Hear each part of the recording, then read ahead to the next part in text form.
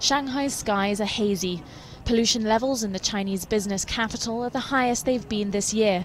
The government issued what is known as a yellow alert on Monday, the third highest smog warning. The highest red alert was issued last week in Beijing. Vehicles were ordered off roads, classes cancelled and heavy vehicles banned. Here, 35-year-old Shanghai resident Chen Jun says the smog is terrible and she feels like there is no escape. Shanghai's Environmental Monitoring Center recorded the air quality index as reaching into the hazardous range on Tuesday. Data from the US State Department said levels of tiny and dangerous particles known as PM2.5 were at 281.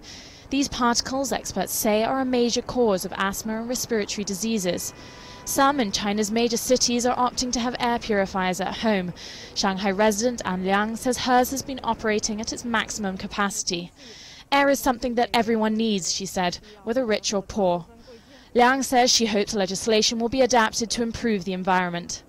As provinces to the north of Shanghai tighten pollution regulations for steel mills and cement plants, production is being pushed south. China's pollution is causing a headache nationwide. Many rivers and lakes are clogged with garbage. Heavy metals plague the soils.